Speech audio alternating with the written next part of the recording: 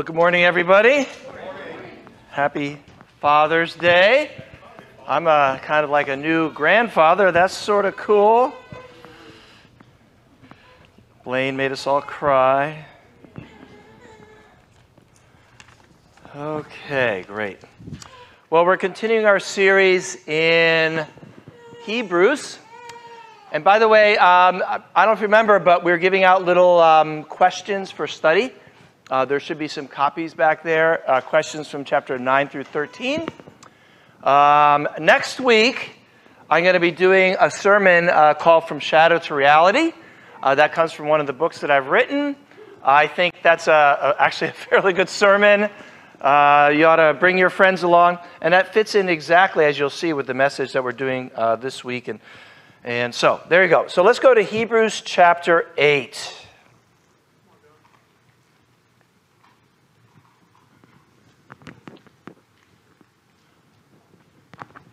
The title of my sermon is The Main Point. All right? Now, every time anybody preaches a sermon, they say the main point is the thing we're talking about. This is the most important. Right now, this is the most important thing. So everybody says that. But in my opinion, this is the main point of Hebrews. Let me read Hebrews 8:1 to justify my opinion. Now, the main point of what we're saying is this. We do have such a high priest who sat down at the right hand of the throne of the majesty in heaven. Verse 2. And who serves in the sanctuary, the true tabernacle set up by the Lord, not by a mere human being. So, see what I said? I mean, honestly, this is the main point. And what is the main point? What's the main point of Hebrews? No, that's Romans. The main point of Romans is faith. Right, we have a great, thank you. Whenever you're asked a question about a verse in the Bible, you know what you should do? Look at the verse in the Bible, which is exactly what Lisa did. She gets an A. The main point is we have an incredible, amazing high priest. A priest in the order of who? Melchizedek. Remember that last week? Melchizedek, a greater high priest. Abraham gave an offering to him. He gave a tithe to him. Jesus serves in the true tabernacle. We have a high priest who sat at the right hand of the throne of God. The priests never sat down in the tabernacle. There were no chairs in the tabernacle. Well, there was the mercy seat. Can you imagine a priest getting up and sitting on the mercy seat? I don't think so. That's a really bad idea. There were no seats. But we learned last week that Jesus is a royal priest. They didn't have royal priests in Israel. The kings came from Judah. The priests came from Levi. Jesus, what's he doing in this tabernacle? He's serving. That's what he's doing. Who's he serving? He's serving God, but he's serving us. That is the high priest we have. King Jesus is sitting in the real heavenly tabernacle. Now let's read. I'm going to read through verse 5. Every high priest is appointed to offer both gifts and sacrifices. So it was necessary for this one also to have something to offer. If we were on earth, he would not be a priest. For there are already priests who offer the gifts prescribed by the law. They serve at a sanctuary that is a copy and a shadow of what is in heaven. This is why Moses was warned when it was about to build the tabernacle. See to it that you make everything according to the pattern shown you on the mountain. All right? So, it says here that every high priest brings gifts and sacrifices. All right, so what's the difference between a gift and a sacrifice? Well, in the Jewish system, they had gifts and they had sacrifices. The gifts We're different from the sacrifices. We in our Romans class yesterday, we studied about this. We learned, Romans 12:1-2, it says, present your bodies as living sacrifices. That's sort of an oxymoron, isn't it? It's like a jumbo shrimp, jumbo shrimp. It's an oxymoron. All right? A living sacrifice, if you got sacrificed, you're dead, right? But see, let's talk about the burnt offering. And really, the burnt offering isn't a sacrifice, it's a gift. So priests offered gifts and sacrifices. And the gifts, they smelled good. They were a sweet aroma. In Leviticus 1, you can read about the burnt offering, how it was a sweet aroma. And in Ephesians 1, it talks about that Jesus gave his life as an offering. Jesus gave his death as an offering, and he gave his life as an offering. We don't give our death as an offering, right? Our death really wouldn't really save anybody, right? But we give our life as an offering. So priests offer gifts and sacrifices. But he said, Jesus, he's not going to the temple to offer gifts and sacrifices. The reason he's not going to the temple to offer gifts and sacrifices is because there's priests already doing that. They're taking care of that. But he says that they offer gifts and sacrifice at a sanctuary that is just a copy and a shadow. Copy, I love that. I'm not really into using Greek words too often. I'm going to use more Greek words in this lesson than any 10 combined normally. But this is a really awesome word. Hupodeigma. I mean, let's just say that together. Hupodeigma. I mean, I have no idea how to pronounce it, by the way. I don't speak Greek. All right, we're just guessing. Hupodeigma. And again, I think I used the illustration earlier. It's like, remember when you were a kid, you made a diorama. Remember you got the little shoe box? Young people you didn't, but old people. By the way, believe it or not, he's 50 years old. He looks like 38, right? The guy is 50 years old. I mean, he is the father to Joel, who's 22. So honestly, he's 50. So he can remember. So maybe you got the little shoebox thing, and you tape little pictures in the back. You put the little things there. It's a scale model. He says Judaism, it's like a scale model. I needed some help here, so Darius offered. Here we go. All right, this is a scale model, and it's sort of cool. It even has a little picture of the drivetrain on the bottom. You want to get in and drive this thing? See, this is what religion is like. Religion is like this car. I mean, it's a nice car. It's a great little car. All right? But it doesn't take you anywhere. The engine, it's fake. It looks good. It's shiny. It's got a nice color scheme on there. Little racing stripe there. It's not the real thing. So my question is, which kind of Christianity do you have? This kind? Or the actual kind? What kind of car is this? A Dodge Charger or something like that? I don't know. Oh, it's a Skyline. I don't know what a Skyline is. It's a pretty awesome car, I guess. Yeah, in fact, I think I used this illustration before, but if you go to Jerusalem, if you go to the Jerusalem Museum, there's a great scale model of the city.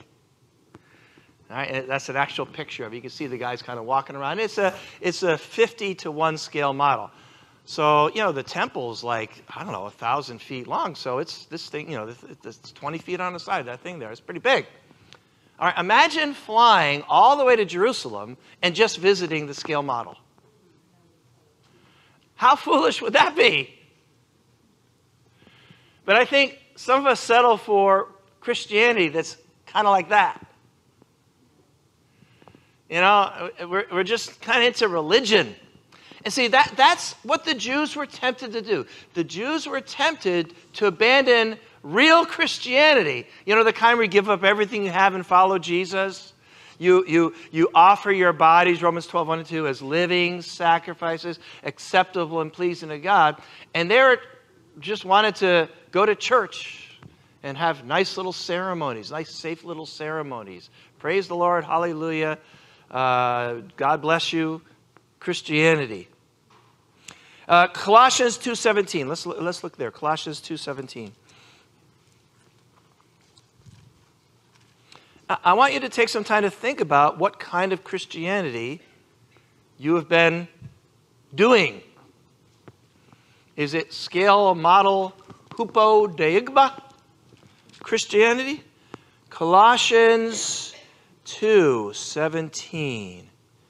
He's talking about the religious festivals, the new moon celebrations, the Sabbaths, those things. He says these are a shadow of things that were to come. The reality is found in Christ. So he says the tabernacle, the one that the Jews worshipped at, the ones that the Levites and the priests of Aaron gave gifts and offering, he says it's like a diorama, a little scale model. It's kind of like a shadow. All right, and imagine if the real thing is there, that you talk to the shadow. So imagine I kind of walk up to the shadow. I say, "Can I shake your hand?" And well, you're looking kind of flat. You know, it's kind of two-dimensional there. All right, that's the kind of Christianity. I'm afraid it's fairly common, and I hope it's not common in this room, where you have a 5-minute prayer. You just kind of go through your little ceremony, but you don't really give your heart to God. All right, and so I really think that we need to be challenged by Hebrews 8. Let's go back to Hebrews 8. Do you have a scale model Christianity? You're just doing the religious thing, you're showing up because you're supposed to, or is your heart there? He says the Old Testament, it was a scale model, a copy, and a shadow. A shadow is like a reflection. Shadows don't have much definition. There's just not much there, not much to chew on. So again, is your Christianity a shadow? Or is it a reality? In Hebrews 10, verse 1, let's go there very quickly. Same kind of idea. The law, in other words, righteousness through works, through doing stuff. The law is only a shadow of the good things that are coming, not the reality themselves. Where is the reality found? It's found in Christ. That's where the reality is found. So why look at the shadow? Now let's go back. Let's read verse 6. We're going to read chapter 8, verse 6, all the way down to verse 12. So the main topic of Hebrews chapter 8 is about the new covenant. And like I said, we're going to kind of get into a little bit of Greek stuff here. So we're going to talk about the word new, and we're going to talk about the word covenant. All right? So let's read Hebrews 8, 6 through 12. But in fact, the ministry Jesus has received is as superior to theirs.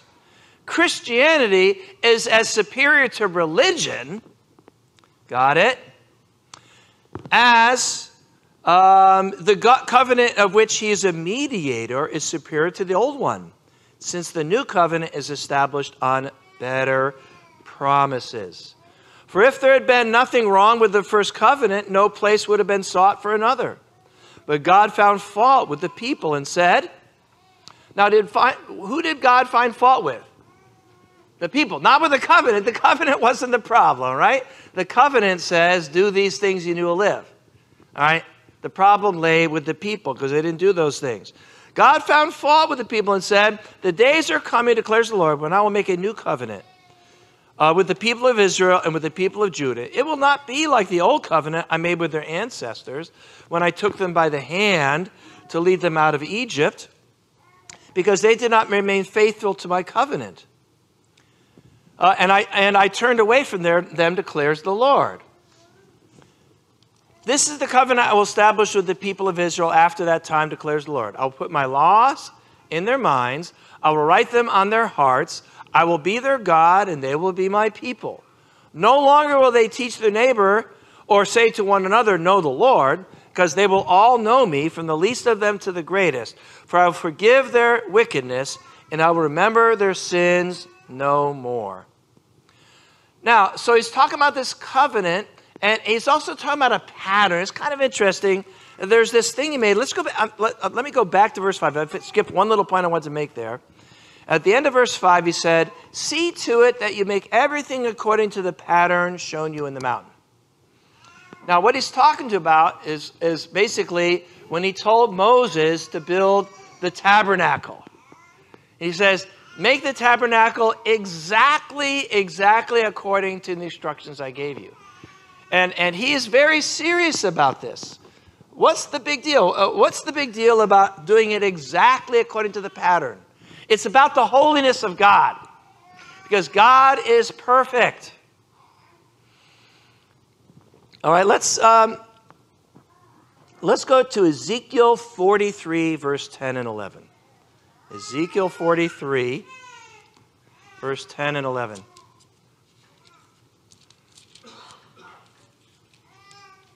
I think I might have already mentioned that Ezekiel 40 through 46 is the most boring part of the Bible. You ever read it?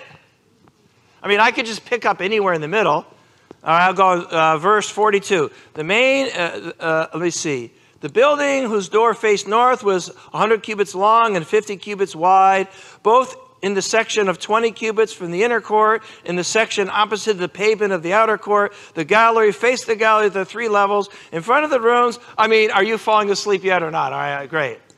I mean, and he goes on and on and on and on and on. He specifies, like, you know, it's like when people are building a new house and they spend years, they're going to get the right trim and the right, the little knobs on the door. I mean, why do people care about it? I don't know, but they apparently care about that stuff.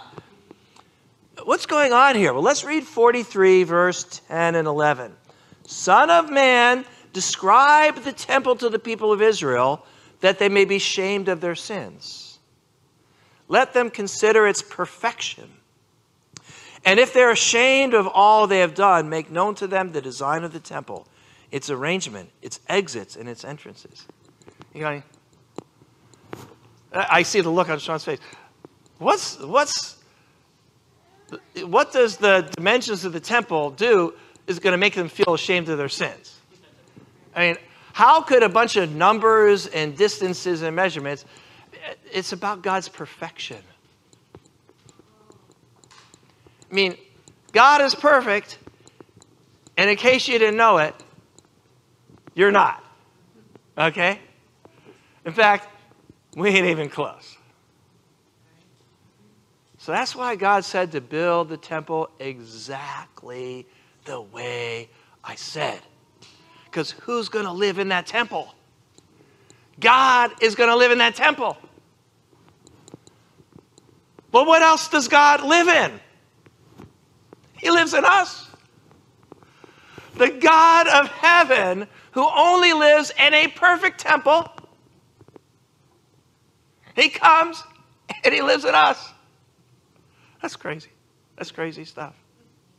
It's amazing. You know what? Let's keep that temple as close to perfect as we possibly can. And let's be ashamed of our sin. Now, luckily, in Hebrews chapter 9, we learned that through Jesus, we don't have to feel guilty. You know what? You can feel ashamed without feeling guilty. All right, let me say that again. You can feel ashamed without feeling guilty. What I mean by that is you can feel like, I don't want to do that. I want to be a holy temple. But praise God, I'm forgiven. All right, you got that? That's the way it works. So next time you're reading Ezekiel 40 through 46, you'll probably fall asleep again anyway, because let's be honest, even if you know that it's important, you're still going to fall asleep. But now you know why. Now you know why God goes into incredibly ridiculous detail about the temple, because he's going to live in that temple. And if God is going to live in you, I hope you're motivated to keep that temple clean. So I'm glad I didn't forget that and went back and read that verse, because that's a big point. God's word is so amazing because every little tiny word, every little phrase has deep meaning, and we just got to be able to kind of pull it out. By the way, I lost chapter 3 through 7, but I have chapter 8 in my Bible, so I'm back to using my Bible. I'm really glad about that. All right, so anyway, great. So, what is a covenant? We have this new covenant. There was a problem with the old covenant, and therefore God gave us a new covenant. Just like there was a problem with the old priesthood, so God gave us a new priesthood.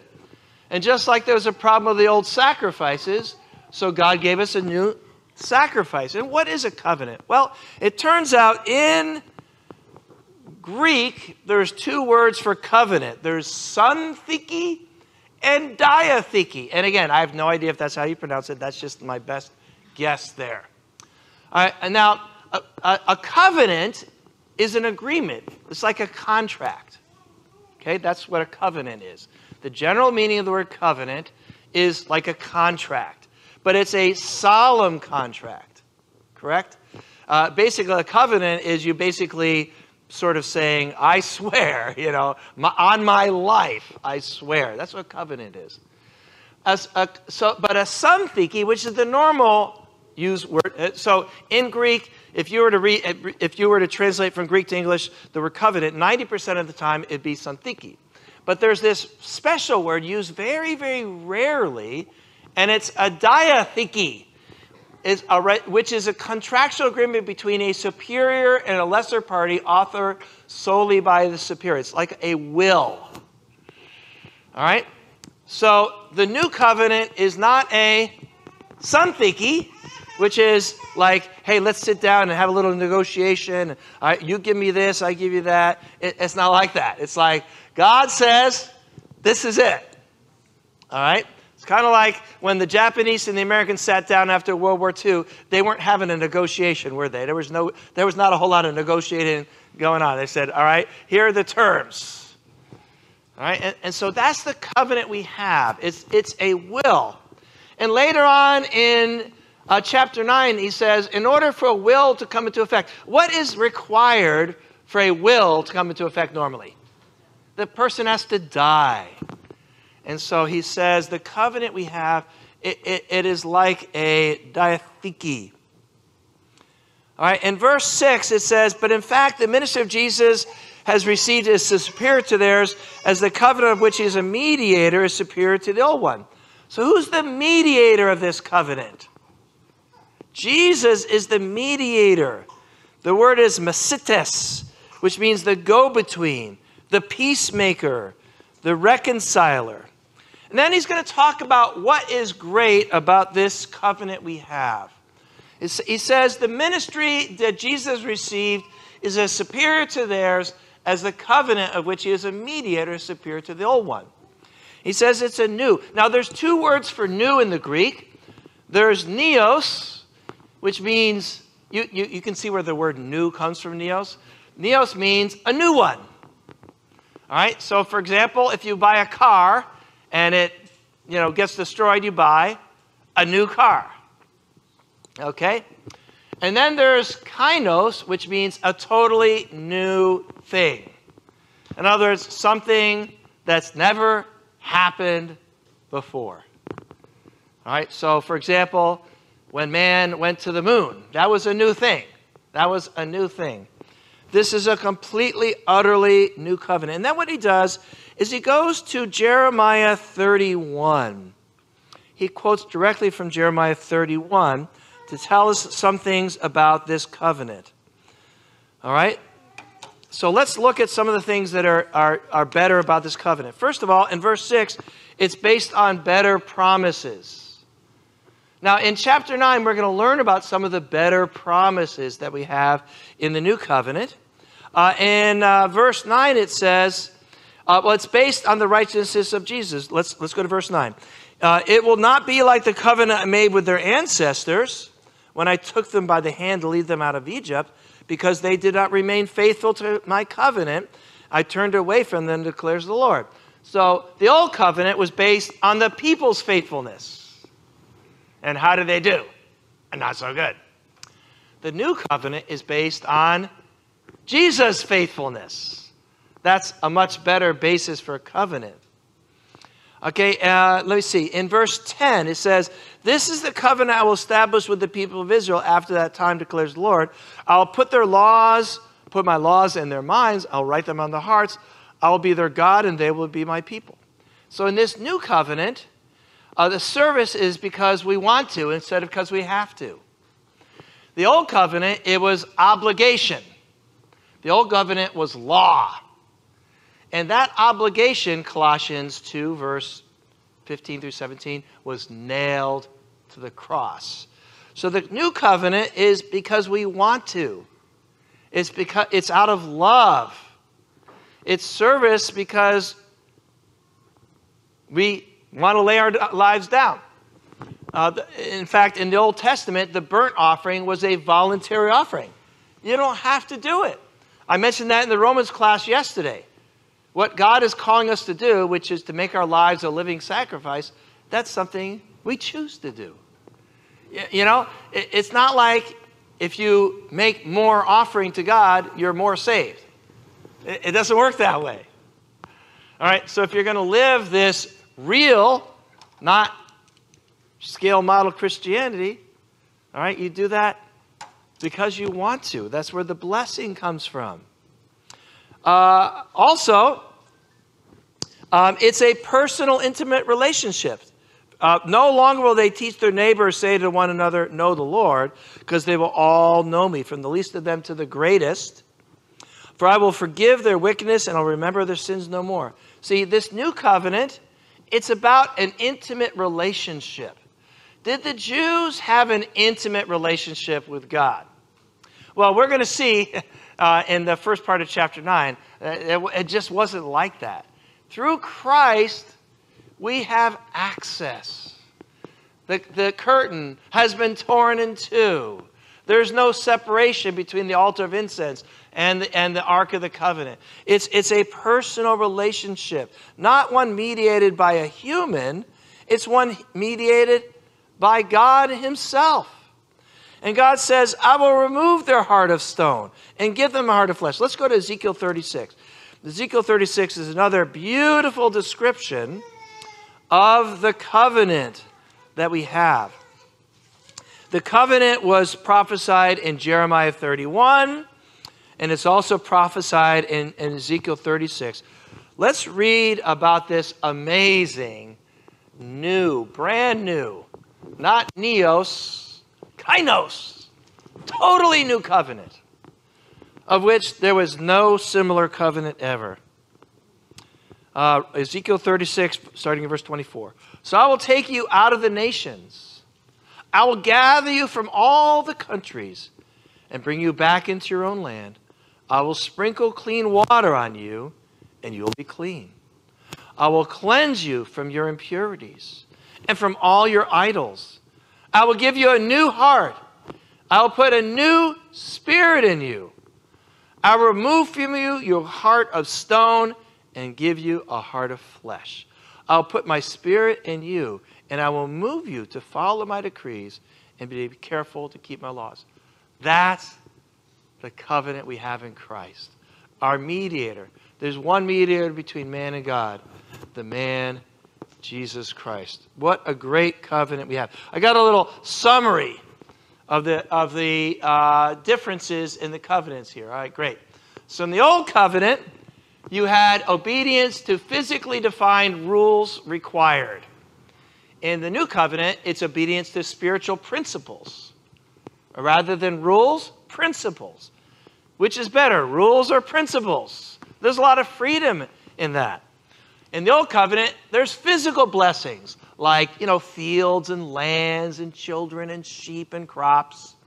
In the New Testament, we have spiritual blessings, like salvation, like freedom from guilt, like saving people and getting to go to heaven and knowing God on a personal basis. In the old covenant, it was ceremonial cleanness. In other words, the outside was clean. In the new covenant, as we're going to see in chapter 9, real forgiveness, freedom from guilt. And the old covenant, The sacrifices bridges the chasm between law and effort. Well, in the new covenant, it's the same thing. The old covenant, it was sealed with the blood of bulls and goats. All right, bulls and goats, they're pretty good. The new covenant was sealed by the blood of Jesus, much better. Mediated by a high priest, old covenant, mediated by the high priest. And isn't that the main point? The greatness of Christ the high priest. The old covenant, laws, rules, and regulations, principles, tithing, giving sacrificially. Which is better? You give exactly how much they say, or you give exactly how much you want? Okay? Now, under that system of freedom, are you doing better or worse than 10%? Because if we have a better covenant, shouldn't it produce better results? So let me ask you, simple question, not hard to figure out. Before taxes or after taxes? Seriously. Are you asking, I'm not accusing anybody of asking that question. Okay? By the way, this is not a law. You don't have to, right?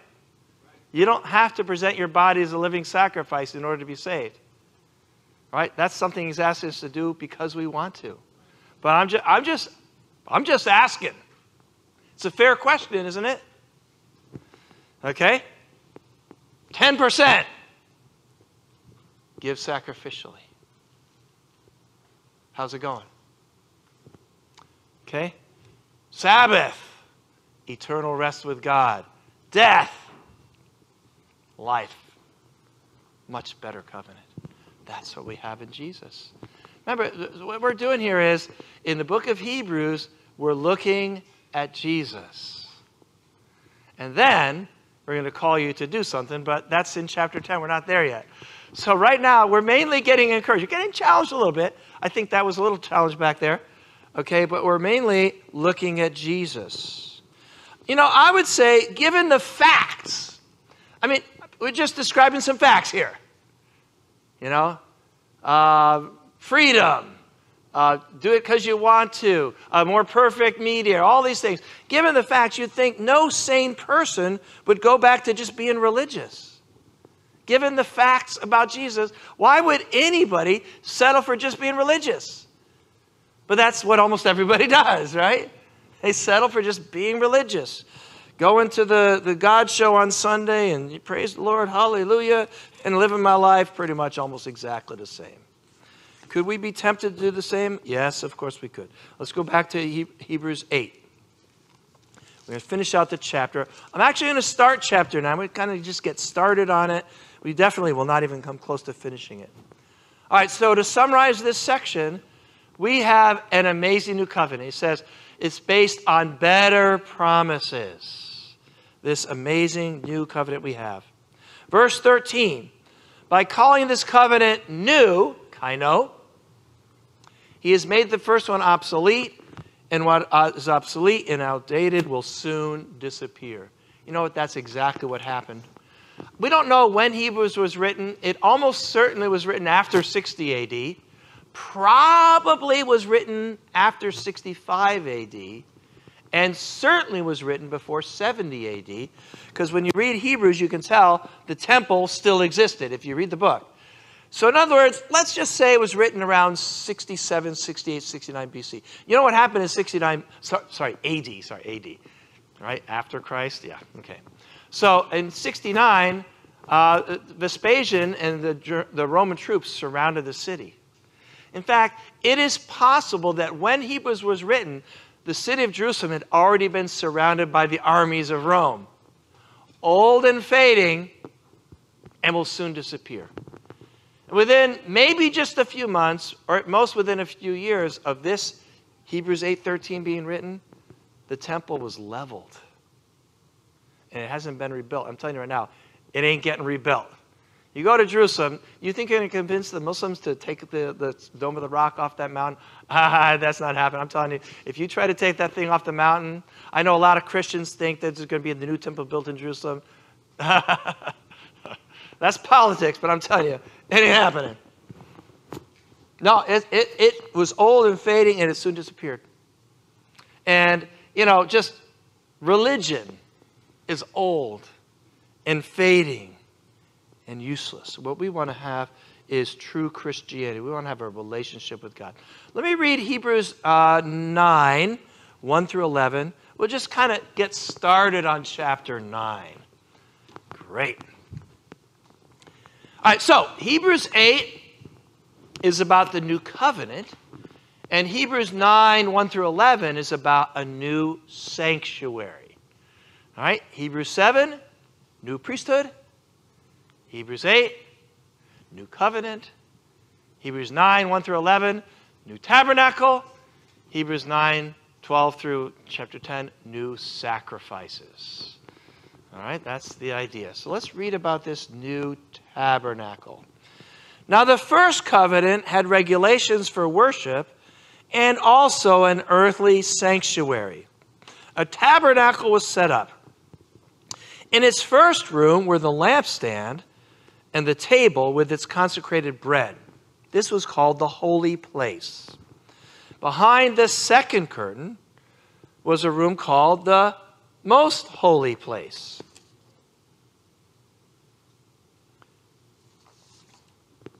Behind the second curtain was a room called the most holy place, which had the golden altar of incense and the gold-covered ark of the covenant.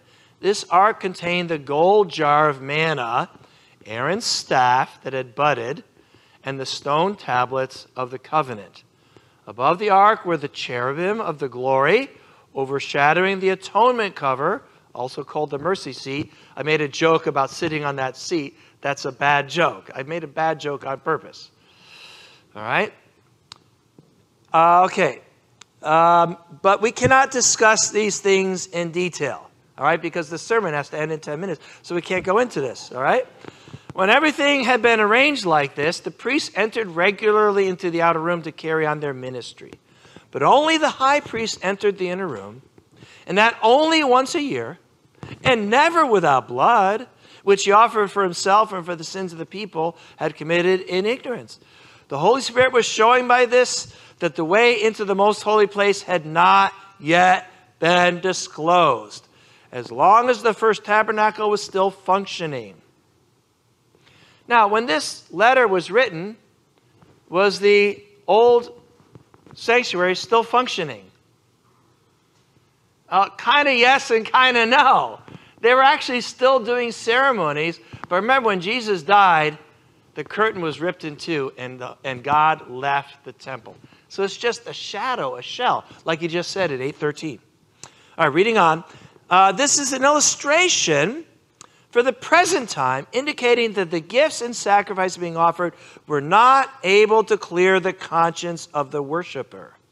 They are only a matter of food and drink and various ceremonial washings, external regulations applying until the time of the new order. Now, what was the purpose of the tabernacle? All right, where's the tabernacle? There it is. Oops. What happened? Oh, it goes on a loop. Okay, great. There's a picture of the tabernacle. The purpose of the tabernacle is found in Exodus 25, verse 8. The reason the tabernacle was built so that God says, so that I could dwell in your midst. So the purpose of the tabernacle is for God to dwell among his people.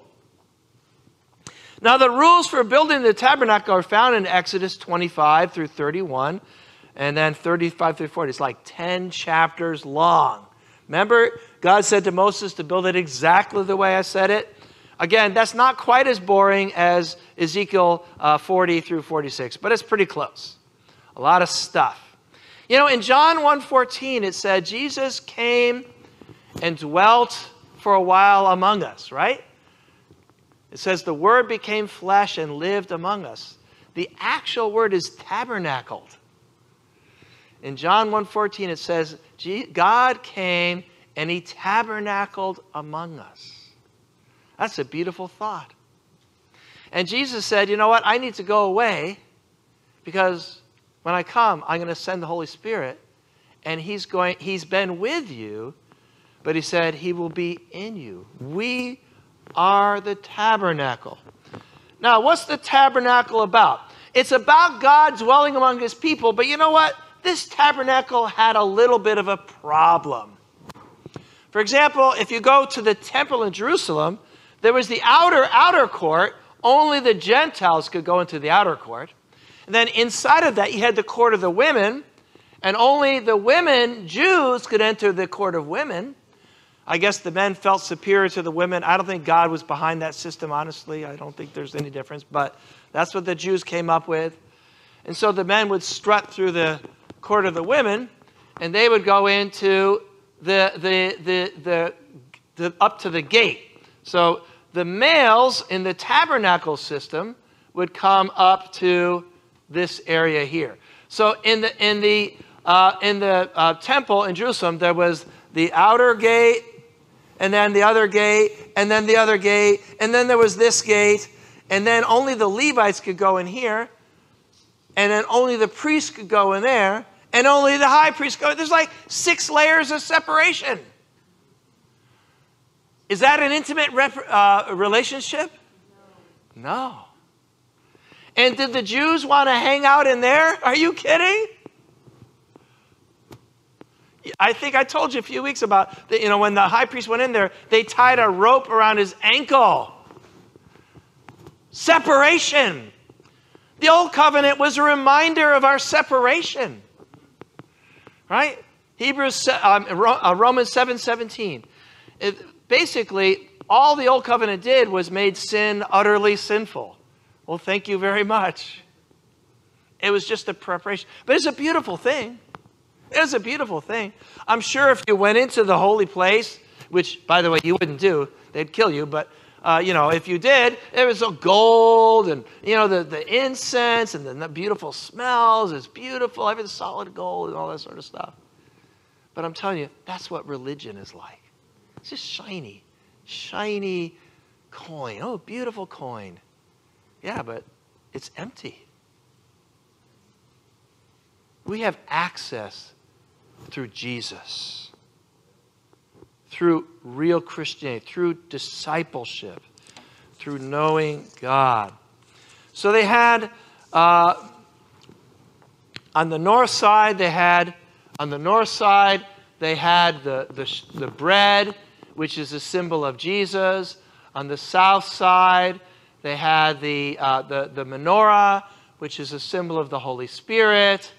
And then you had this curtain of separation. Behind that, the Father, Son, Spirit, all this amazing stuff. He says, but you know what? I don't have time to talk about that. It's just an illustration. All right? All this represents the separation, not the access that we have. It's been said that the curtain in the temple was a physical parable of the present crisis. The curtain, which had cherubim sewed into the curtain. By the way, cherubim are not happy angels with harps and wings, They're fierce creatures protecting the holiness of God.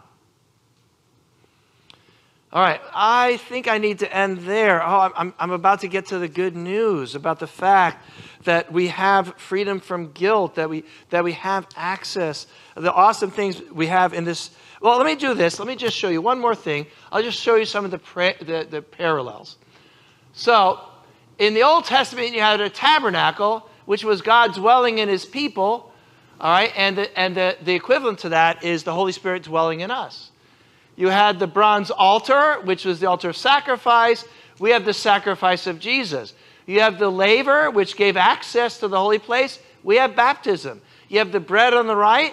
Jesus is the bread of life. You have the lampstand on the left, which represents the Holy Spirit. You can read about that in Zechariah 4. You have the altar of incense, which represents the prayers. You have the blue, purple, and scarlet yarn representing the heavens, the kingship of God, the blood of Jesus. The curtain, which represents separation from God, which has been removed. You have the Ark of the Covenant, which represents God's presence among the people.